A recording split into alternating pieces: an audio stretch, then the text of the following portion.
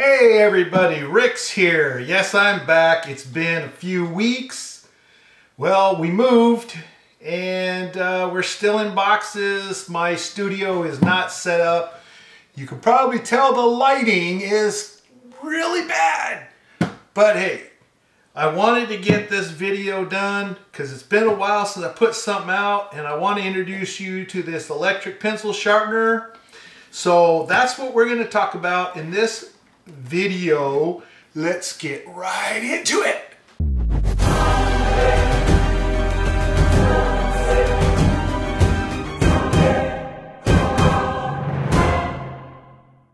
All right, well, let's crack this puppy open here and take a look at what we got going.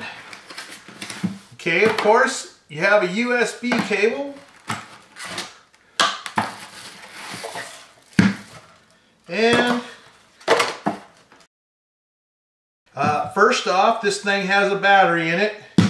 It's in here, and it's got a screw. It holds it in because it's rechargeable. The only time you need to open that puppy up is if you have to replace that battery.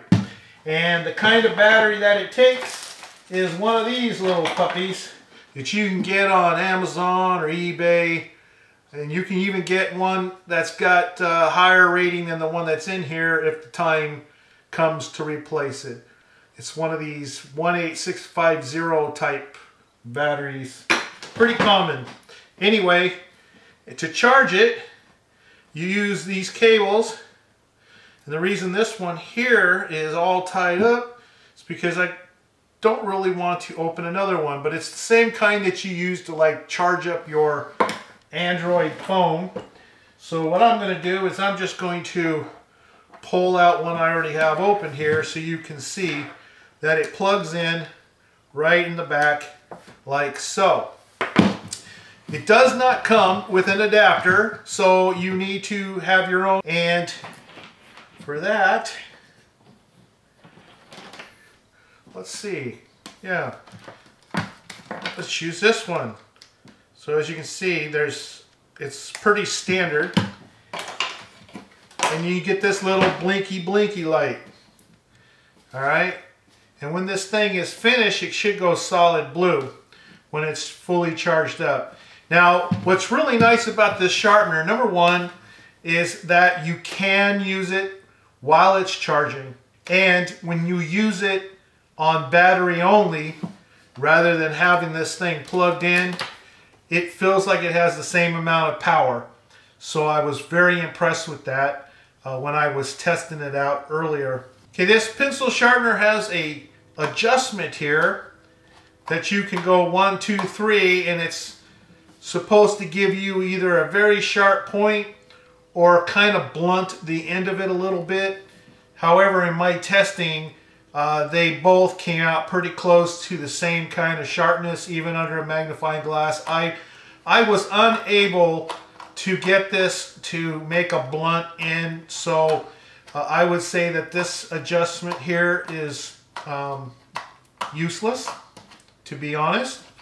So fortunately for me, I like the sharp point, so I don't care about the blunt part here. That doesn't make a difference for me. It's very heavy duty. It's got some heft to it. Not a whole lot, but it's on the heavier side of sharpeners, so it definitely does feel like it's a heavy duty sharpener. And the fact that the way it sharpens on battery when it's not plugged in kind of tells me that it's got a pretty strong motor in here, and we're going to check that out here in a second.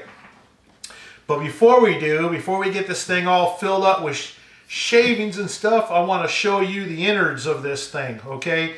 So, for example, if you're going to empty this thing out, you just unscrew the top like this. It comes out really easy, all right?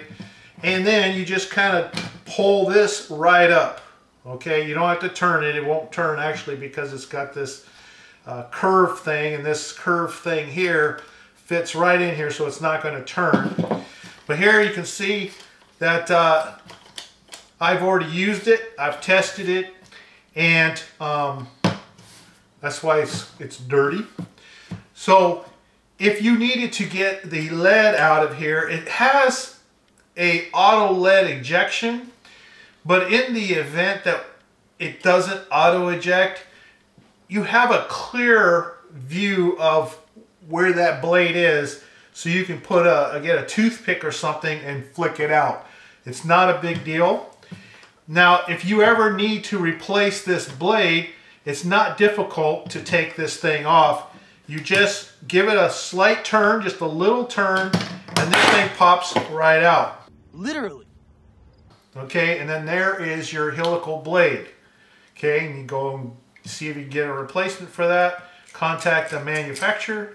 To put this thing back in, it's got this 4-star here, and it's got this 4-star here, but it will not take it either way. In other words, although you can put this in, you're not going to be able to get this thing back on unless this is put in the correct way. So you turn it, try it that way, and at some point you will find, turn it again to the next slot, okay, put it in here, there we go. It goes all the way down, then you want to turn it to the left to lock it back in, okay? So it's really simple.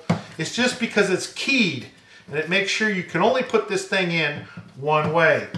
All right, and I'm getting my hands dirty again because of all the sharpening that I had been doing with this to get familiar with this sharpener, to see if it was something worth making a video on, because a lot of times if I test these things out and I don't like them, what's the point of just, you know, doing another bash video, which I've done some in the past, and then you kind of hurt some people's feelings who happen to like the sharpener that I bash. So I tend to want to do them if they have at least enough features, or they perform well enough that it's worth doing a video, so I could say at least some positive things about it. And this pencil sharpener definitely does have more positives than negatives, which we will cover.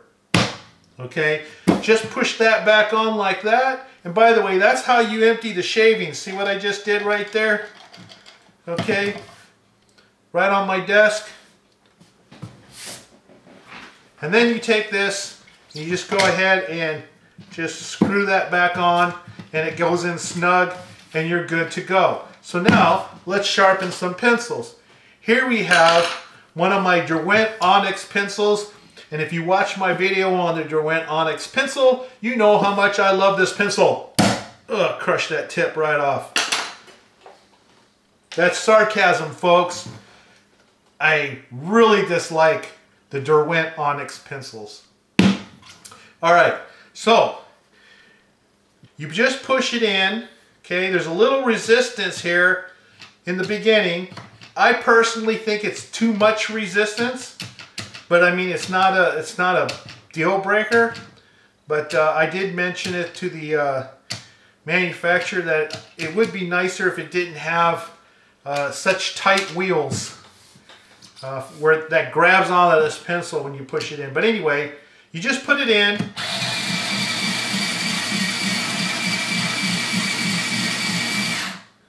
And it automatically stops. And while it's sharpening, that light goes blue and it stays on while you're sharpening. And then the light goes out when the pencil is done sharpening. And take a look at that point. That is a beautiful point. And these are dirty, nasty hands. Oh man, I really did it this time. Okay, well anyway, I think I'm gonna go wash them. My hands are already dirty. Look, Mom, clean hands. All right. Okay, so now that I got the all hygiene thing taken care of, here's one of the things I want to show you here. These are the pencils that I sharpened in my original test of this sharpener. And I sharpened hybrid pencils like the General's 9XXB, which has a, it's partially a carbon or charcoal mixed with graphite. So it is going to be a softer pencil, and this is a thick, I don't know if you said, it's a bigger diameter pencil, okay, than a regular pencil. It is a bigger diameter, and most sharpeners will not accept this size of a pencil. This sharpener will. Okay, you can see it goes right in there. And it gives you a fantastic point. Now, what I was really wanting to see is how it treats my expensive charcoal pencils. These aren't cheap. These Conte Paris or Paris, however you want to say it, pencils. Pierre Noir 3B, in this case here, 1710. And it has a very soft charcoal core to it.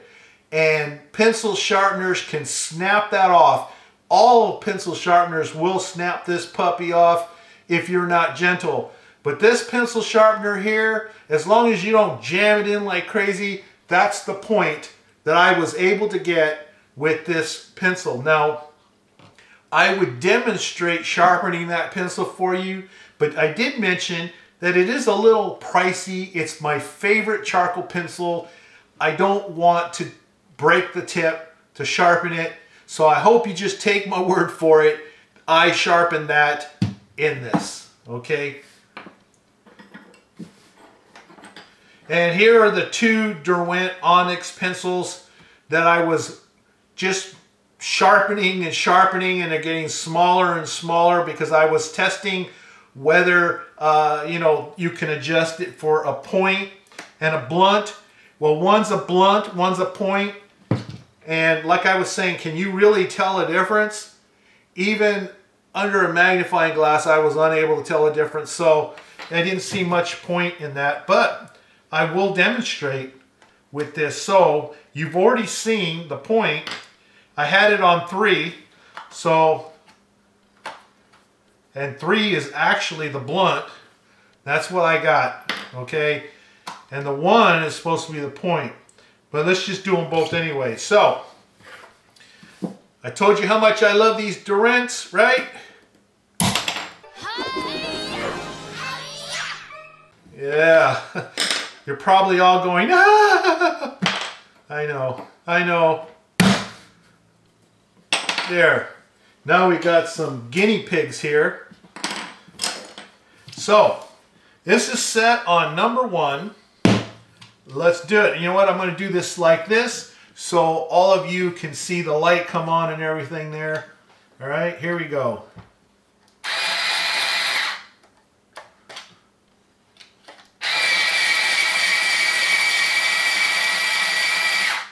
Okay, auto stop. That's one of the features. It has an automatic stop when it's done. And as you can see, that is a beautiful point.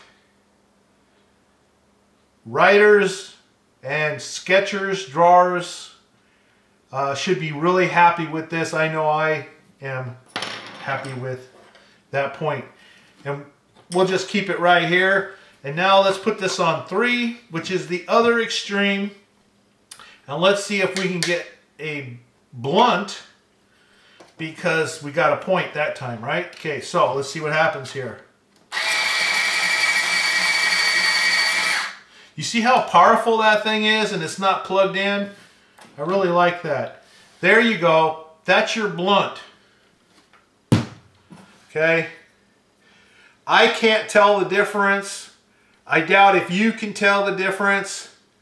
It looks really close. If anything, it might have a dinky winky blunt tip on there.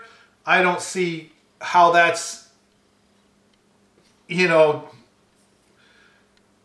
why you would have an adjustment if that's all you're going to get. It looks the same. So if you, this pencil sharpener is for points. Forget about blunts. If you want blunts, I can't endorse this for doing blunt tips. What I can say is if you want blunt, there you go. There's your blunt.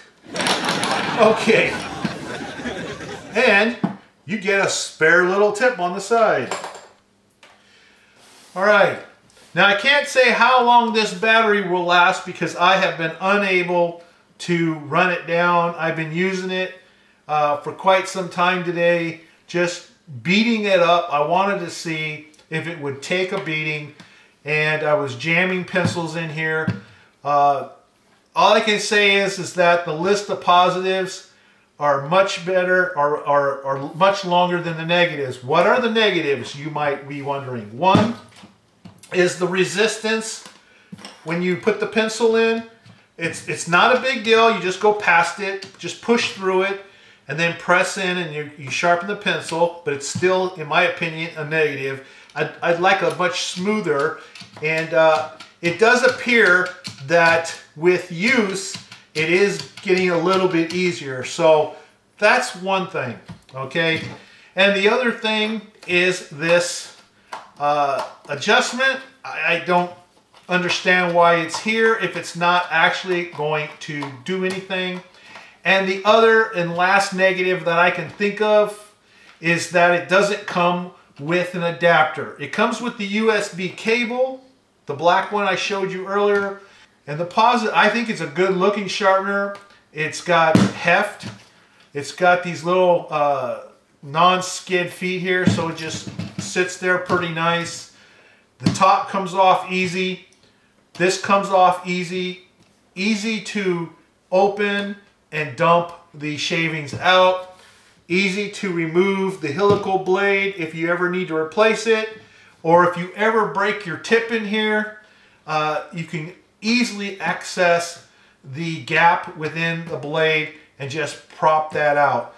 I can't think of anything else to say on either side, the positive or negative. As far as a sharpener, I think that this one is a good sharpener, and for now it will be the one that's on my desk until the next one comes around and knocks it off my desk and replaces it.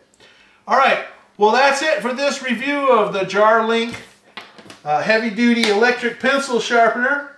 And by the way, if you notice here, it does have quite a capacity to hold shavings. Okay, so that is really good. And don't forget, it handles the wide diameter pencils, which is a real plus. I think it's rated up to like 12 millimeter, but I think it covers pretty much all the big jumbo pencils that you can think of. It is rated to sharpen charcoal and colored pencils. Don't sharpen wax pencils. Colored pencils, here's a colored pencil. So they do sharpen these colored pencils. What is that anyway? So yes, it does sharpen, but wax, if you got some really waxy pencil, don't use that in here. They also say it does sharpen charcoal. I have already proven to myself that they do sharpen my charcoal pencils. I'm happy about that. It sharpens my hybrid pencils. So good for artist pencils. There you go. Okay, well anyway, please subscribe if you haven't done so already. Click the notification bell so you'll be informed of my upcoming videos, which I hope I'll be coming out with more soon. I'm still trying to get my studio together. And again, I apologize, it's been a while. But anyway, thought I'd get this one out. And thanks for watching, and I'll see you in the next video. Bye.